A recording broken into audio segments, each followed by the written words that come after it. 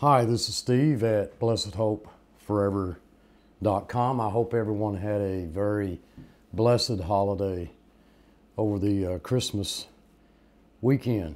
The 12th chapter of Acts, we have the account of Peter's arrest by Herod. He's thrown into prison. He's kept securely. The believers get together. You all know the story. Pray that Peter be released. The Lord releases him and delivers him, and Peter knocks on the door, and they don't believe it, so they keep on praying, and they won't let Peter in. Everybody's heard the story, I'm sure 100 times. I want to suggest to you in the survey, we could rush by and say there's a historical incident in Peter's life, and I'm certain that's true, but I want to look just a little bit deeper for the spiritual lesson that's there for us. First of all, we're told at the beginning of the 12th chapter that Herod decided that he was going to vex the church. Certain ones in the church. The word there in the Greek means to treat badly, to inflict, to make angry. There's an indication in the language that these are definite people that are to be vexed. Now, if you could just look at the train of my thought for just a moment, there is in this account not only the historical veracity of Peter's arrests and deliverance, miraculous deliverance by the Lord, but there's also an illustration for us in how God works in our lives. Peter belonged to God before the foundation of the world. Peter went through all kinds of difficult circumstances. We hear the Lord say that Peter, Satan has desired thee that he might sift thee as wheat, but I prayed for thee. Now this all took place behind the scenes. Peter never would have known that if the Lord hadn't told him that. You and I wouldn't know that if the Lord hadn't said that. And when we look at that account in the gospel, in the Gospels of Peter's communication with the Lord and the Lord's communication with Peter, surely it's not there just to tell us that this is a casual conversation that Peter and Christ had as they walked along 2,000 years ago. But there is in that a lesson for us that God is lifting the mist slightly, letting us get a little bit of a glimpse, as he does in other circumstances or situations in the Word of God, into that warfare that surrounds us. Peter did not know that Satan wanted to sift him as wheat. God told Peter that, but I have prayed for thee that thy faith fail not, so it didn't. There isn't any possibility that Christ could pray any prayer that wouldn't be answered, that he could in fact pray something that is contrary to the will of God. That is impossible in the light of scriptural revelation. So, Peter's faith couldn't fail. From our standpoint, it not only failed 3 times. If you study the account very carefully, Peter denied Jesus 6 times, 3 times inside the court and 3 times outside the court with a curse. And it was the Lord who reminded him by causing a rooster to crow. I had a rooster once that I wished that the Lord had stopped from crowing, but that's another story. That sort of looks like a stupid way to remind him, but that's the way that God did it. I guess he could have had the stars, spell it out. Peter could have, looked up in the heavens where the stars said, "See, Peter, I told you You know, God could have done that. It wouldn't have been hard to do, but he used a rooster to do it. Peter went out and wept bitterly, but a supremely sovereign God was behind all of that.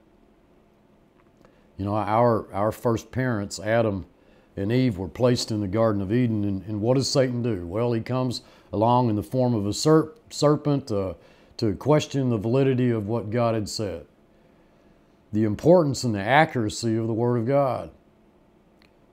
Well, here's an illustration of the Christian. Peter belongs to God, and Herod, the enemy of God, raises his hand against certain ones in the church. You know, it's sort of nice that it doesn't occur to everybody all at once. Satan hit Eve, but Adam apparently wasn't there. I don't know how long it was before he got home, whether he was naming the animals or counting the fruit trees or whatever. But apparently Adam wasn't there when Satan first approached Eve for some reason or other. I would not attempt in any way to get into the mind of the devil. Why pick on Peter? Well, he always stuck his foot in his mouth. He's an ignorant fisherman. He doesn't know very much theology. You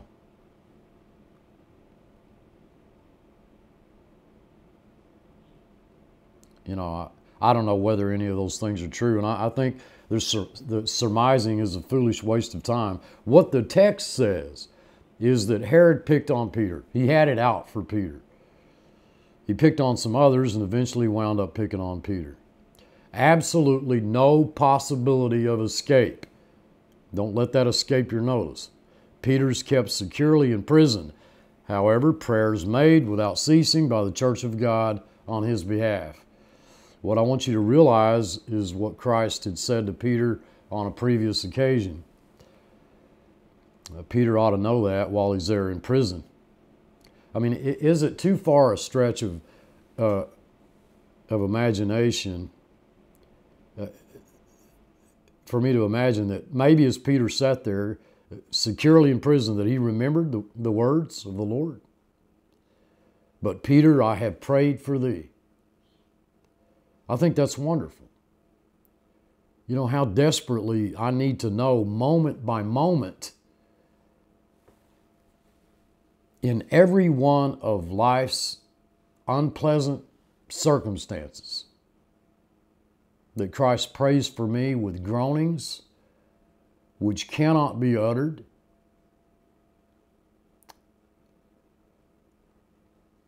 Even though what we saw in Peter's first experience was denial with a curse. Denial with a curse. Dearly beloved, listen to me.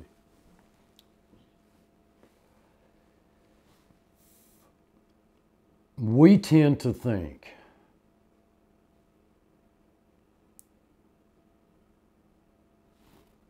I believe, at least this is my belief, we tend to think that Peter's faith failed, but God says it didn't.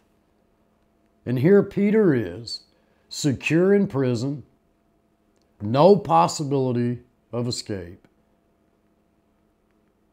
But I must know, and you must know, God wants us to know that behind the scenes, prayers are being made.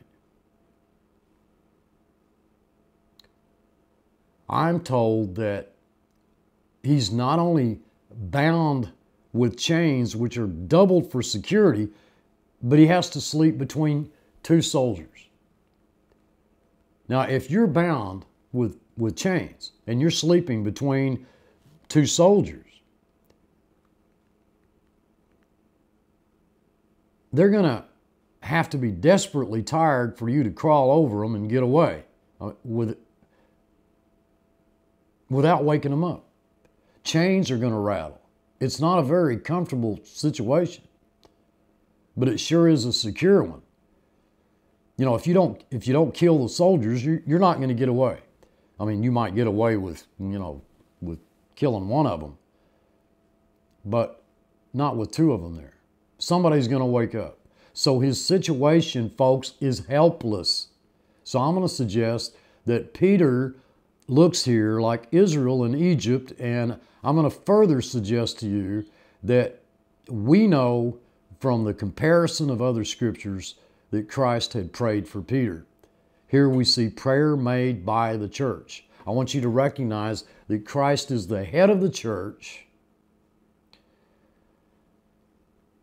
I'm not trying to minimize at all our prayers for one another, not in the least. In fact, I'm a firm believer that, dearly beloved, that we intercede before the throne of grace for one another.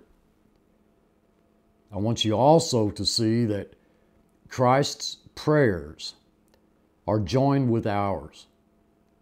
It seems to me that you only have two possibilities in Scripture.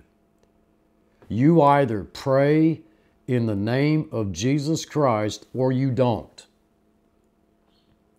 You don't.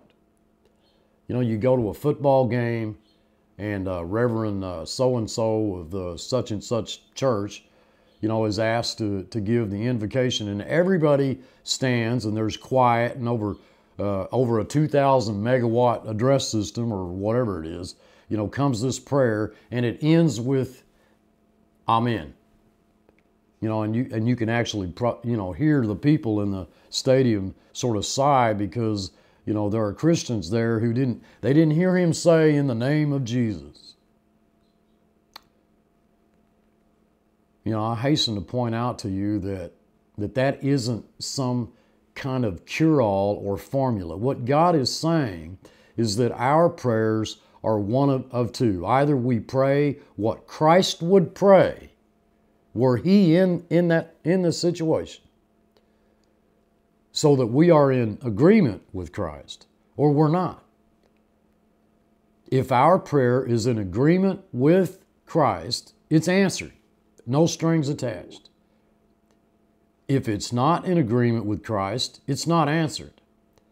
And I want us to realize that Christ joins with the prayers of the church. That's true prayer. Now, what happens was a messenger from the Lord came to him. In Israel's case, in Egypt, it was Moses, but it was God who sent Moses to Israel in Egypt. They didn't sit there and say, now this is the way that we'd work it out because we want deliverance. You know, I'm going to suggest to you that Peter doesn't know the way out.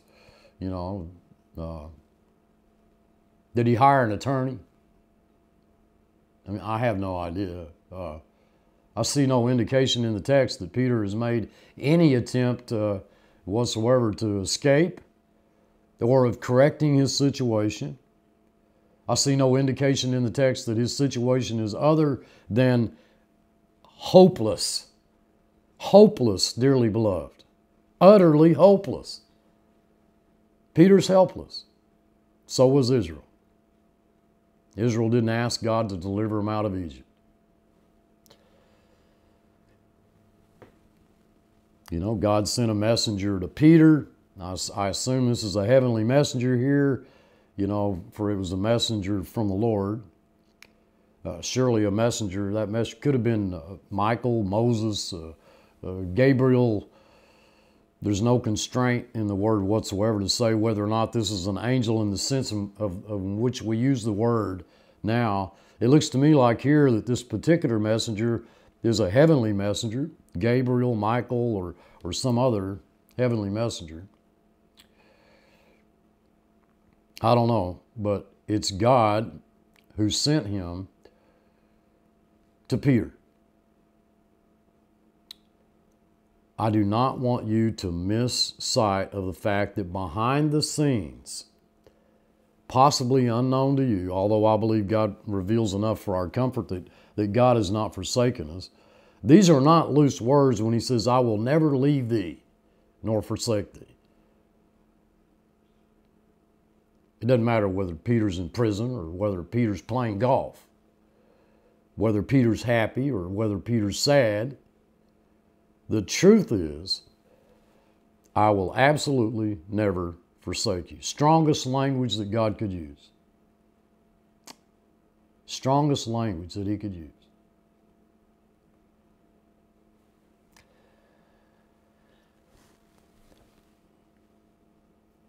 Now, I admit that I may be pushing something in the text with which you won't agree, but you know, as I pointed out, you don't have to agree with me on anything.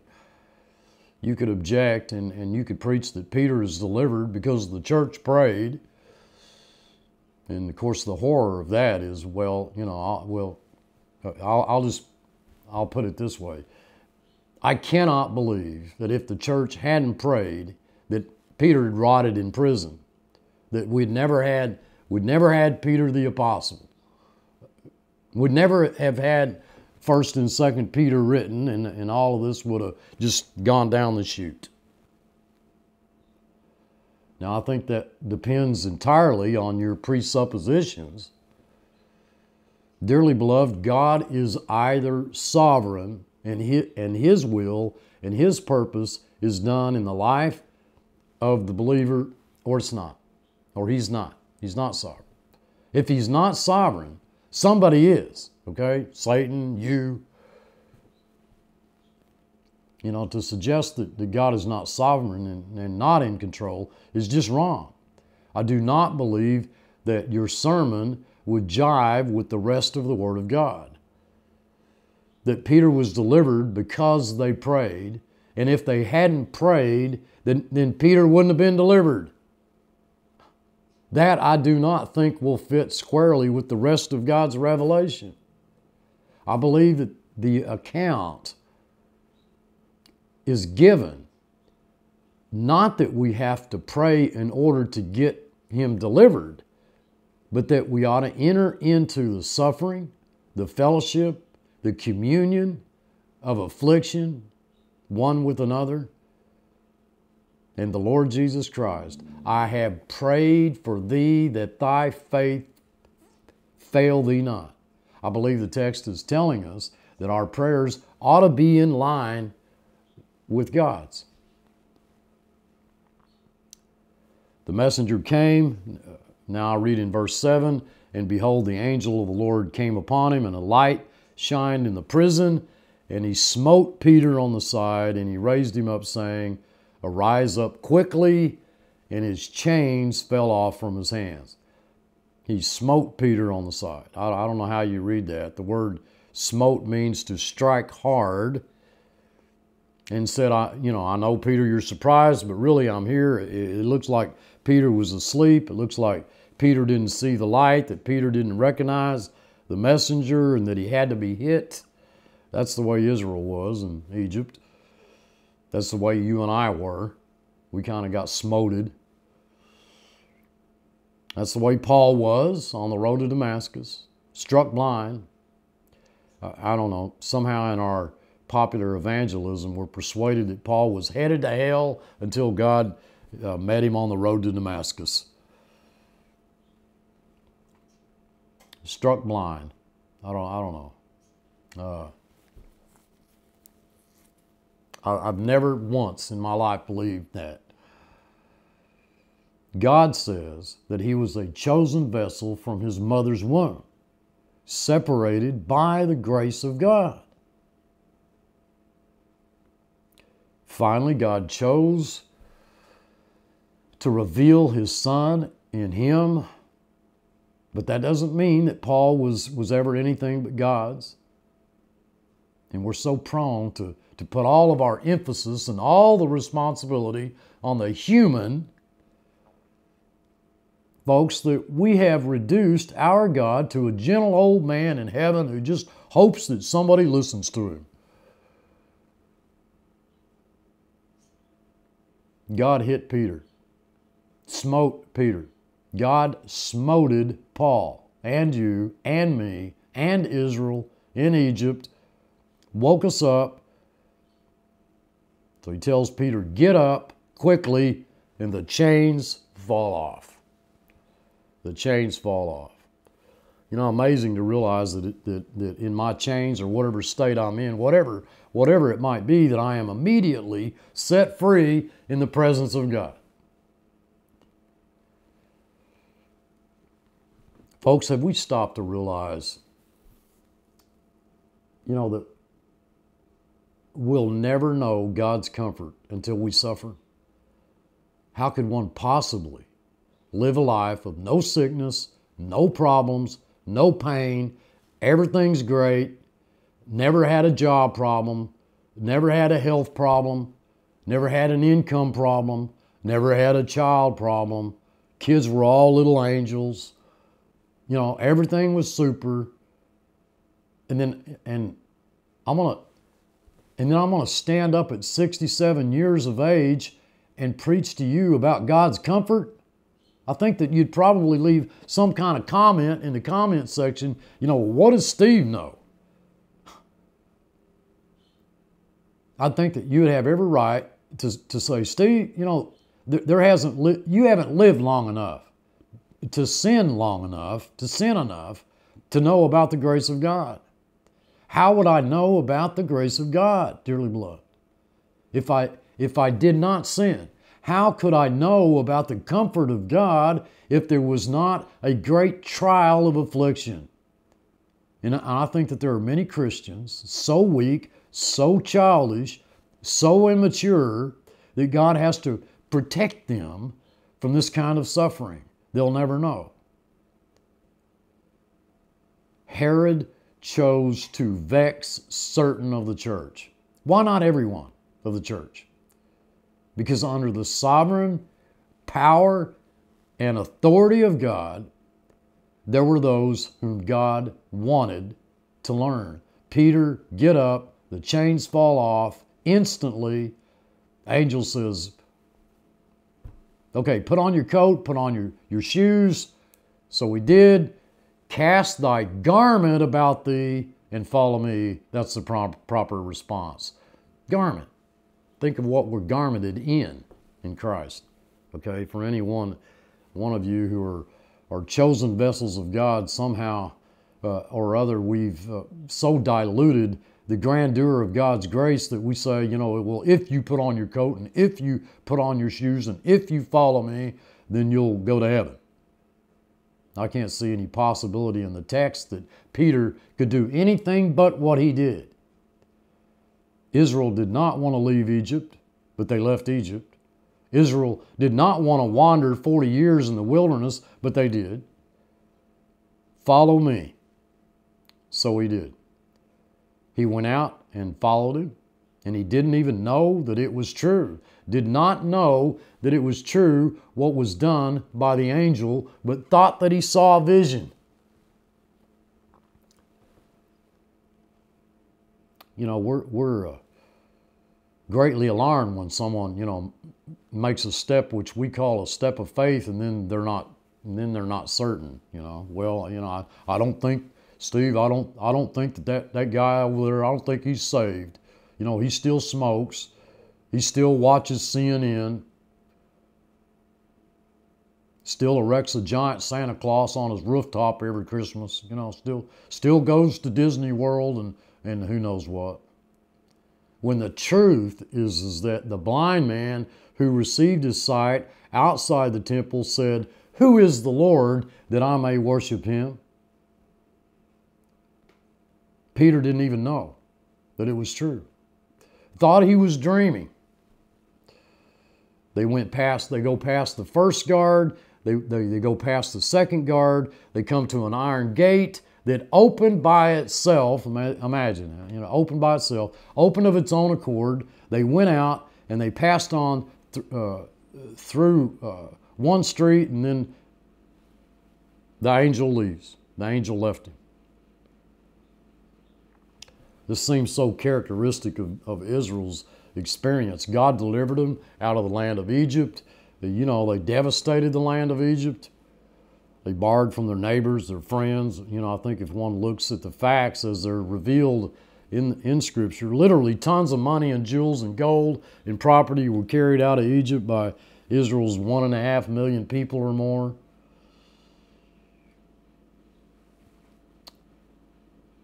Boy, what a grand experience. You know, the eldest son of the enemy died. You know, you could borrow anything that you wanted from a neighbor. Just get it. You can have it. Just go. Just get out of the land. Pharaoh said, give them anything they want. Just leave. What a grand experience. And the next thing we know, they're being threatened by Pharaoh's armies in the wilderness.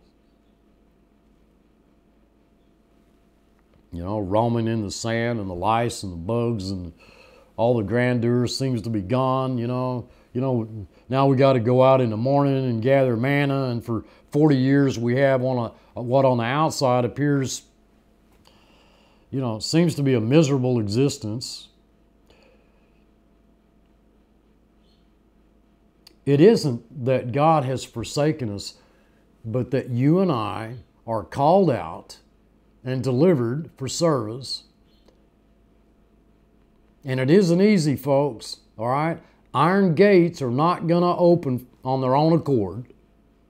Chains aren't going to just all of a sudden fall off. This is a spiritual lesson of the grandeur of that deliverance by God through the Lord Jesus Christ. But, here's where you lose just about everybody. Now we face a life of affliction and difficulty. We don't want that. But if it were not there, how would you know you even trust Him? If God is always there opening the gates and providing everything and making the guards go to sleep, everything's miraculous, where would any test of your faith be? Is it unreasonable for God to want for us what we would want for our children? You can do your homework. You can do their homework for them, but they wouldn't learn nothing.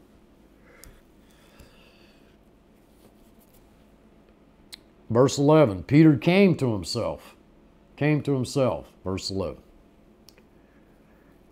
I believe the message there is that you and I don't know truth until we've been delivered out of error by Almighty God.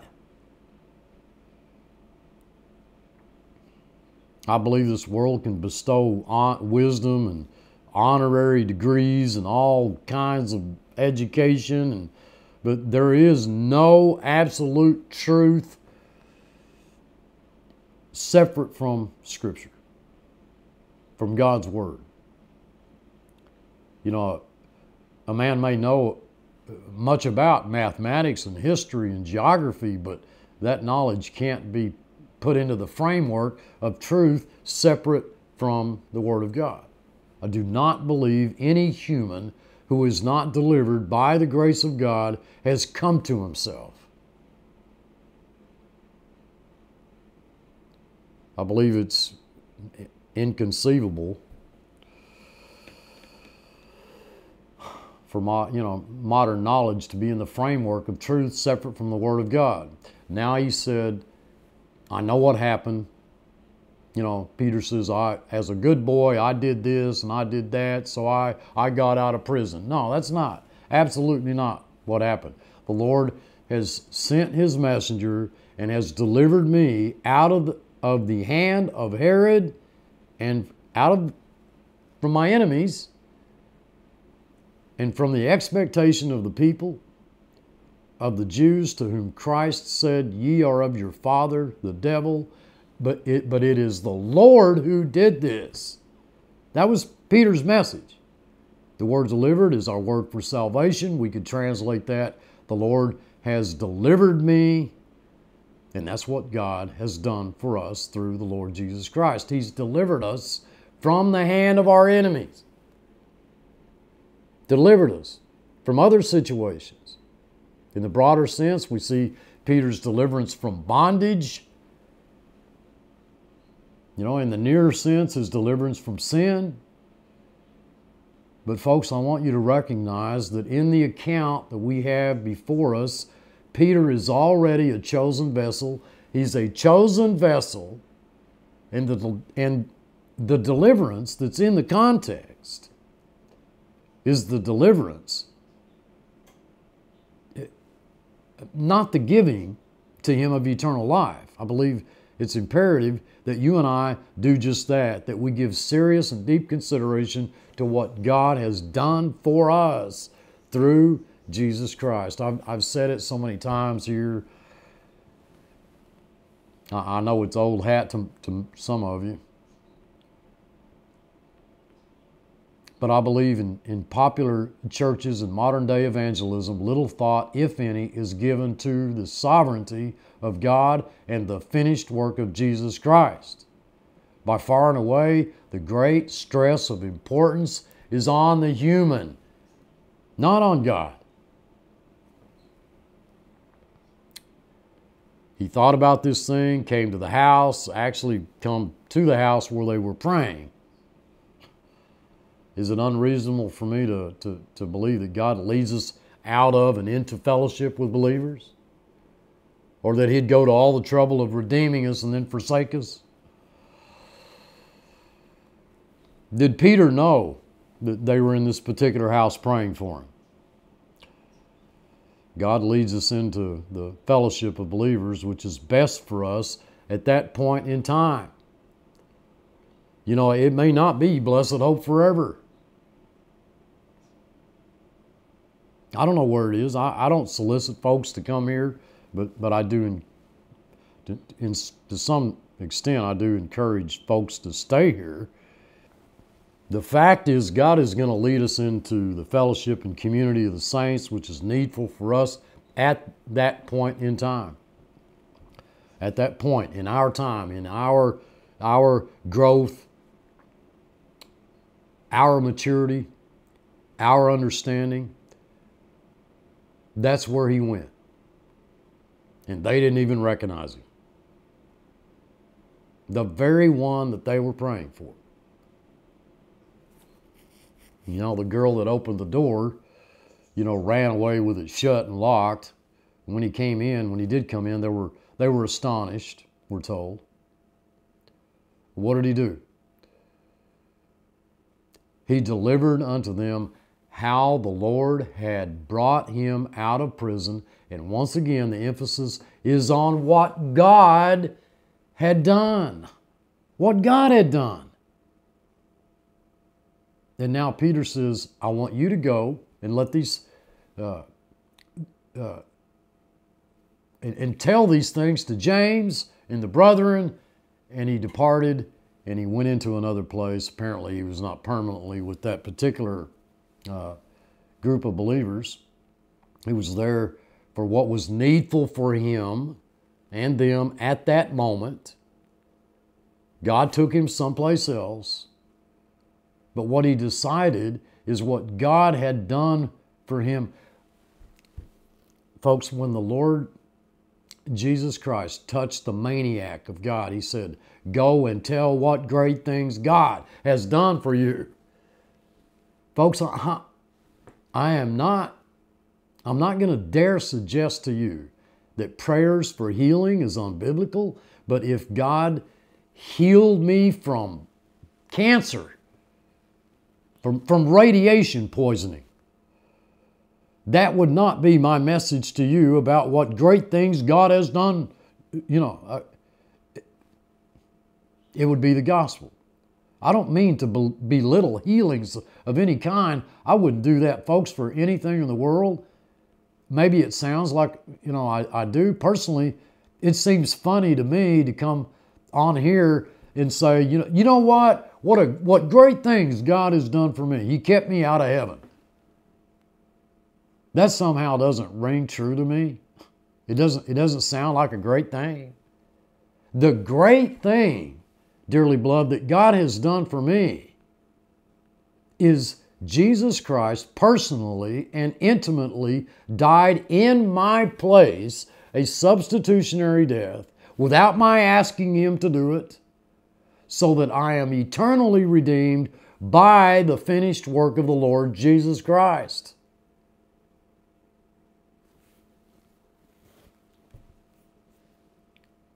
This is great. I want to tell you what God did for me. Jesus Christ is the long-awaited for Messiah. He delivered me. He delivered me from the chains of sin, of bondage to the law, and of Satan, my enemies. He redeemed me through His death on the cross, where I stand before Him without spot. God did this. God did this. That's His witness. That's His testimony. Think about it. 2 chains, sleeping between 2 soldiers. Now, come on. How did he get out? Well, I don't know. It just makes me kind of smile to think what they must have, the conversation that they had, you know. Well, you had these two soldiers. What, you didn't hear anything? No, I didn't hear anything. You know, well, how do you think he got out of the chains? Boy, it beats me. I don't know, but he did, you know. You guys let him go? No, we didn't. We didn't let him go. You know, you must have let him go. You didn't hear anything? No. Then you let him go. You know, it must have been quite a conversation. Well, I don't think that's the purpose of the story, that we should, you know, kind of sit here and laugh about the situations with which those guards went through. It was no laughing matter to them. In fact, it culminated in their death.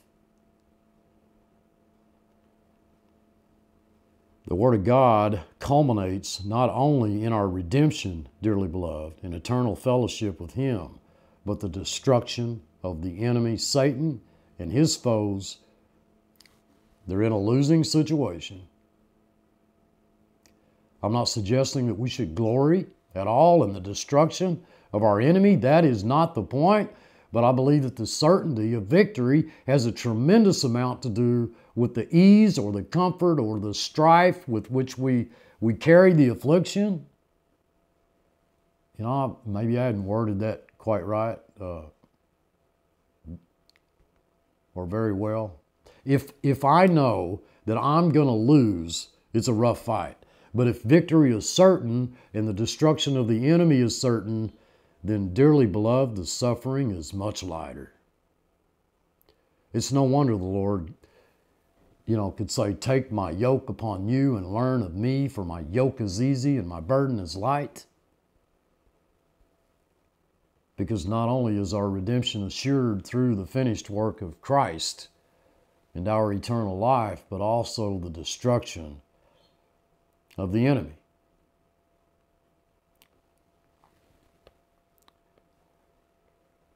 Well, you say, well, Steve, you know, that's not necessary. All I want is eternal life. I mean, you know,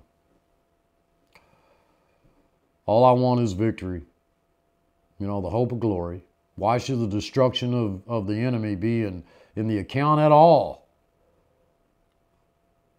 And I may not be able to point this out to you like I'd like to. The point is that without it, God is not just. You know, it may be of great satisfaction to us just to get to heaven because, well, you know, now we've apparently made it some kind of a game rather than the action of a sovereign and righteous and holy God. And if the account ends only with our deliverance, it violates the justice of God, not the vengeance of God. The Authorized Version translates it on several occasions, vengeance, but the word is justice. If there is not ultimate destination of the for us, well, if there's not destruction of the enemy, then sin isn't really as bad as God said it was.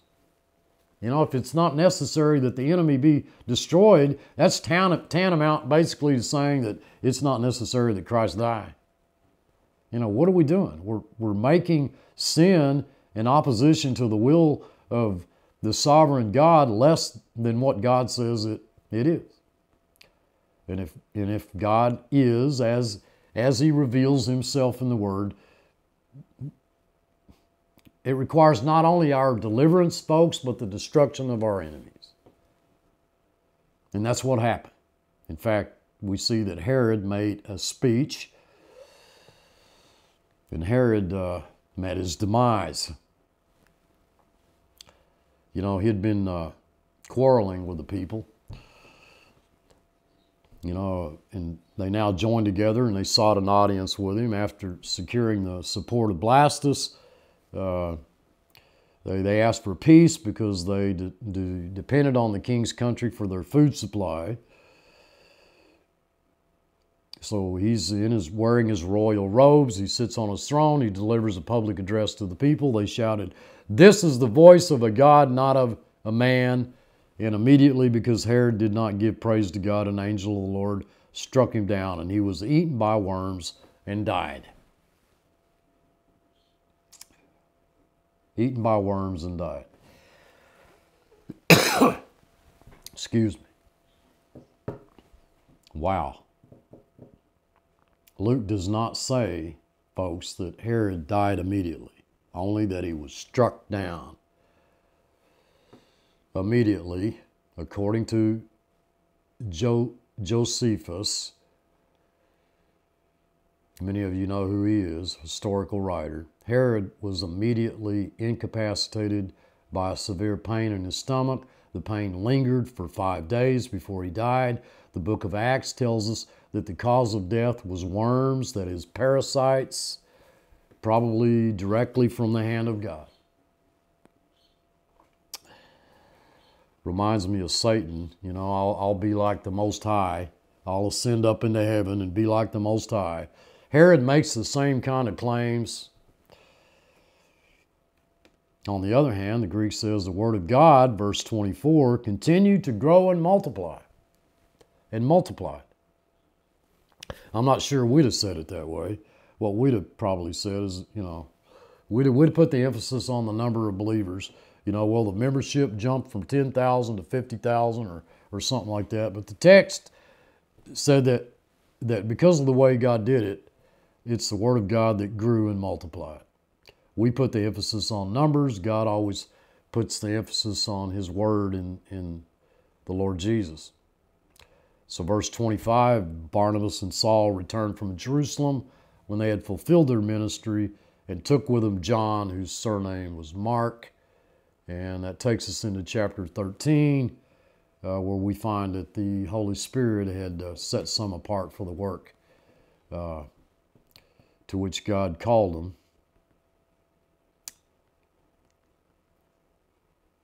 Dearly beloved, it doesn't take much of a student of the Word to realize that the closer the Word of God comes to completion, the less we see of signs and miracles and wonders and voices and thunderings and so forth.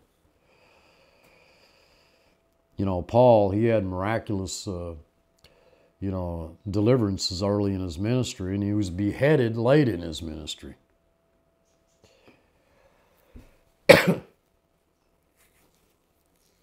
I want you to be fully aware that Colossians tells me that the work laid upon Paul was the completion of the Word of God. There is no power in heaven or earth that could have killed Paul until that job was done. I'm glad that God used Paul to complete the Word. And I praise God that we can hold that book in our hands. I'll show him what great things he must suffer for my name's sake.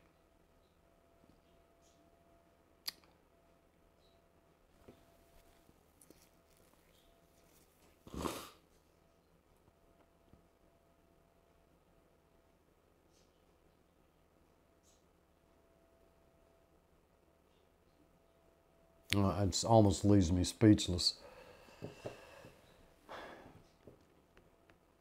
I have no idea what Paul might have said had I interrogated him in the middle of his human life, but I must admit that now that were I to go to the courts of glory and interrogate Paul, wherever he may be, without any question in my mind, his answer would be that God's way was right and best, no question, no complaint, and I trust that is true in my own life. Isn't it marvelous that in all of that fellowship, God has not lost sight of two people? He didn't need Paul to complete the Word to us, but he did. He used him.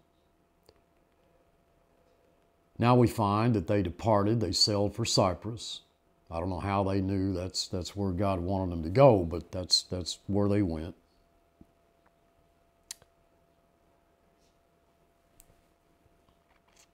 That's where they went.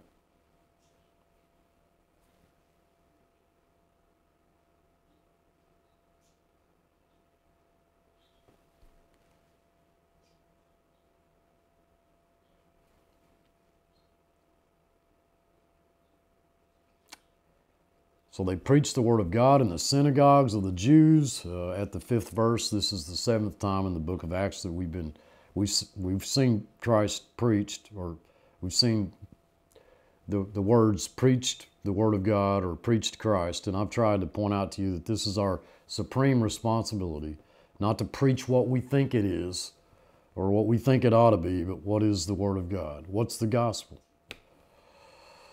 I delivered unto you the gospel, how that Jesus Christ was born, that he lived, he died for our sins, he rose again the 3rd day from the dead. That's what the Bible says the gospel is. The Bible goes on in that same text and says that it's in that good news that you stand, that you're delivered. And no place in the text does it say that if you'll accept this, then that's the good news. What it says is what we're to declare, that Christ died for our sin, he was buried, he rose again on the third day from the dead.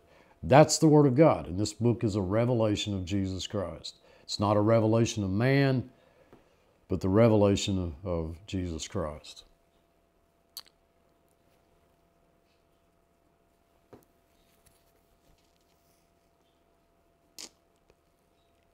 The Word of God preached in the synagogues was the same Bible, same scriptures that the Jews had there, wherein Jesus Christ was identified as Jehovah, the Messiah, the one who was wounded for our transgressions, bruised for our iniquities. Now, if you believe that, folks, that's because God made you a new creation in Christ. If you don't, it may well mean that you're not, or God has not yet chosen to reveal his Son in you. I don't know, and I'm not called to judge.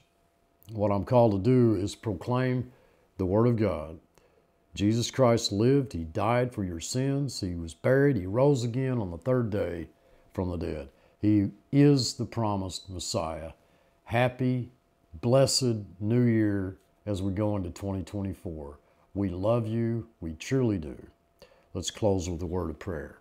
Gracious Heavenly Father, we are so thankful for your word, thankful for one another, thankful for the truth of your word, for the gospel which redeemed us. We're so grateful that you've allowed us, and you continue to allow us the opportunity while we have time to study your word together, to feast upon it, that we may grow in grace and knowledge of you. I ask you filter out all of that which is error, but seal to our hearts only that which is truth, that we may grow in grace and knowledge of you. For it's in Christ's name I pray. Amen.